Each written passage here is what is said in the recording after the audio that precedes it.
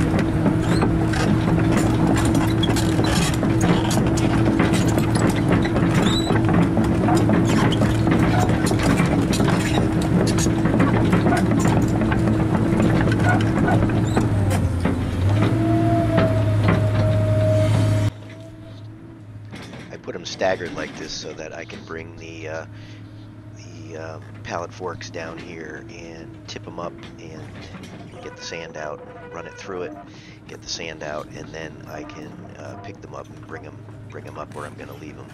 I'm not obviously going to leave them down here because all this material will be moved, but this will make it easier for when I want to bring them up.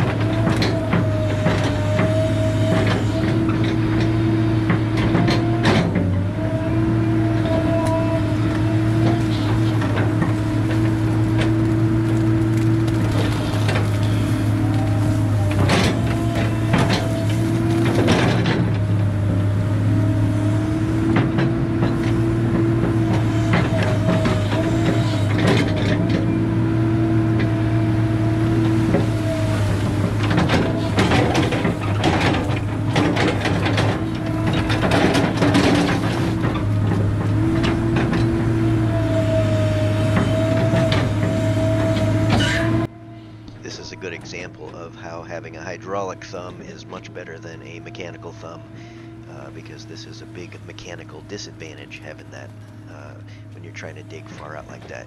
That's why I dug the hole right in front of it just to give the thumb a little bit more room to get down, but you still can't reach out where you really want to dig to having that on, but it is handy.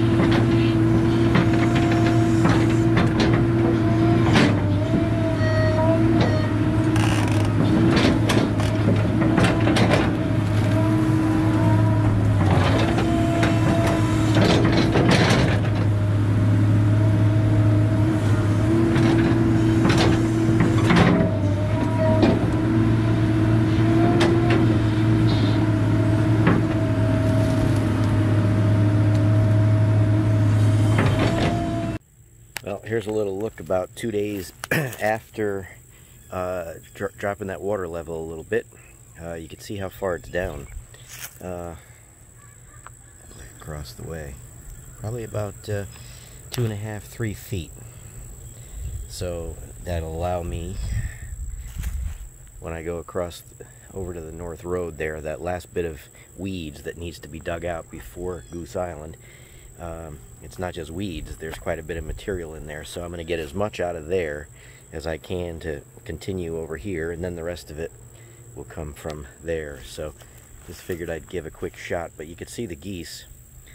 That was Nest Island, right, as I called it. That's where they were nesting in the spring, but now they can just about stand over there. So, and you can see how much silted in by having the dam. Where's my finger? Let's back up a little bit. By having the dam open where that's broken, you can see all that sand came in from the creek. It's not from here. But if you remember, if you go back some old videos from, you know, a year and a half ago, whatever, here that's dug down. That's probably dug down at least 15 feet.